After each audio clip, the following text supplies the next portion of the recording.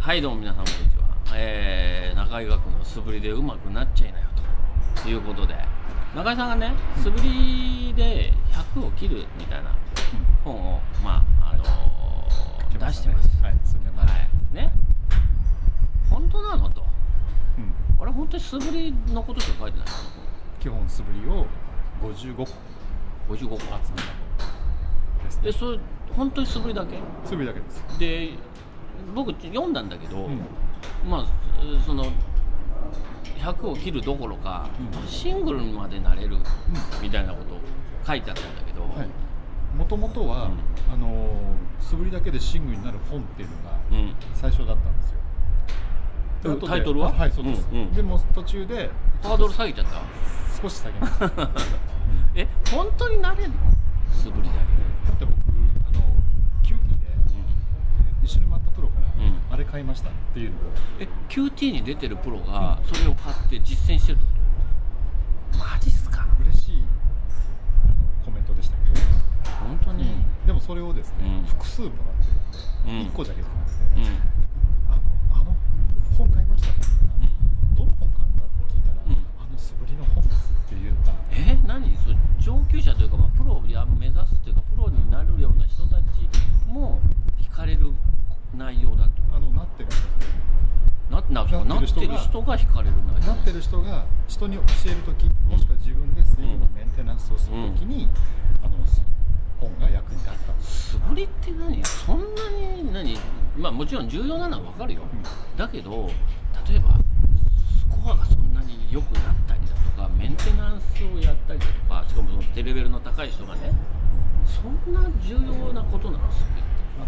僕自身学生からゴルフ始めましたけど、お金をかけられる環境じゃなかったので、書いてあったね。だからなるべく素振りで上手くなったって書いてあったけど、素振りをとにかくどういった素振りをすれば練習に匹敵するかということばっかり考えてたので、球を打つことにどれぐらい肉薄できるかっていうことを常に考えて、いろんな素振りを作ってたんですよ。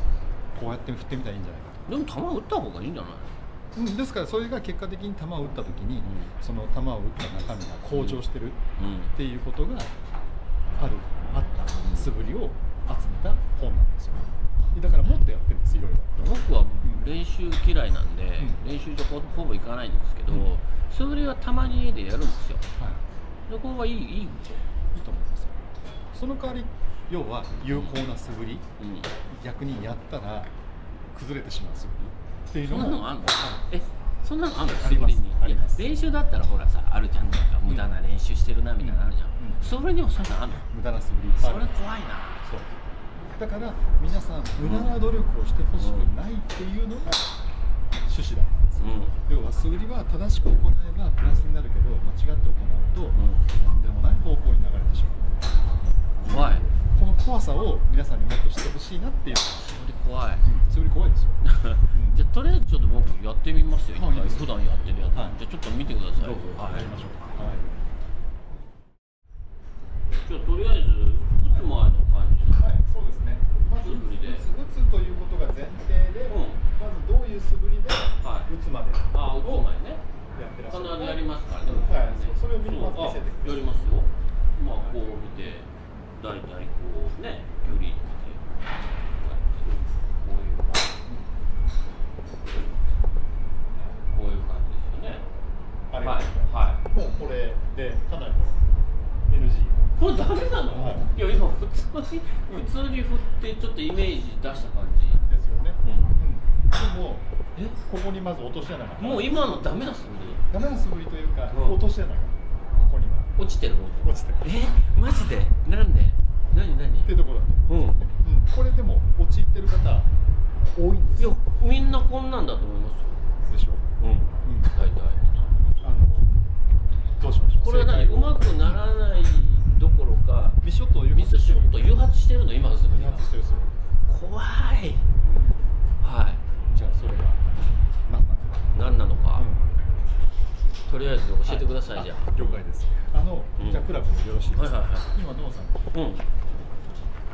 こで振ってたんですよ。そうこういう感じで。ボールが当たるところで素振りしてるんですよ。ボールが当たる距離感の中で振ってるんですよ、はい、こうやって打つことってあります？まあ打つときは違う、打つときは絶対こう変えますよね。そうですね。っていうことはこの素振り何の意味もないですよね。ボールの上でこうなんかこうイメージをしてるんだけど、極論言えば、これから空振りするなら空振り、ああそうか、ボールに当てずに空振りするならこれを OK。でも実際ショットを打つときここまで重心が浮かせます？浮かせませんよね。あ、そうか。っていうことは打つ前のリハーサルだとしたらこういうふうにボールに届かないところで振って、でボールに近づいていく、だったらまず打つ前のリハーサルになりますけど、届くところに置いて、こうやってボールに当てない素振り、上振ったらダメなの？上振った瞬間にもうそれで重心浮かしてる素振りですよね。っていうことはもう実際にショットを打つときともう動きが違うんです。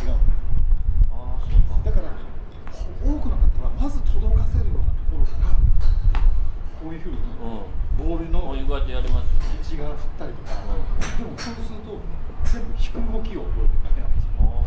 実際ショットを打つときこんなに引いたらシャンクしたり当たらなかったりするんですよね。だから同じですからミッショットのリハーサルですよね。なるほど。ということなんです。実際に打つ形で実際に打つように素振りをして、でもう一回ボールのとこに行って打たないと意味がない。そうすると打つ時のリハーサルになりますけど、ボールに当たる範囲の中で何かをしているというか、常にボールに当てない動きで何かをしようとしている。もちろんイメージでこうやってる方もいらっしゃいますけど、それはあくまでイメージであって素振りではないんですよね。でもそこのイメージに素振りが加わってきたら、このボールを当たらない範囲でクラブを振ってると思います。だから単純な要するにリコメンドとしては、ボールに当たらないところで素振りをして、そこから当たるボールの位置に入ってくるというふうにしてあげないと、実際の素振りは全部重心を浮かしたり腰を引かしたり手をつかせたりする動きにしなってないことになってしまいますので、これが一番やっぱり皆さんに多い素振りでも大変なります。こういうちょっとしたところから本当ちょっとしたことだね。変えるだけでスコアが良くなる。で、それスコア変わってくるの。実際によくラウンドですので、今日一発も素振りしないでください、っていう要求をさせていただいて、ベストスコア結構出るんです。じゃあ僕らもそういうの試してみるのはいいかもしれない。一回全部の素振りをやめてみる。なるほど。それでラウンドしてみる。わかりました。ちょっとそれでちょっとすると、もしかすると自分の素振りの中に欠点があるかどうかっていうのが一発でわかりますよね。ちょっと素振り怖いですね。ですから舐めないことです。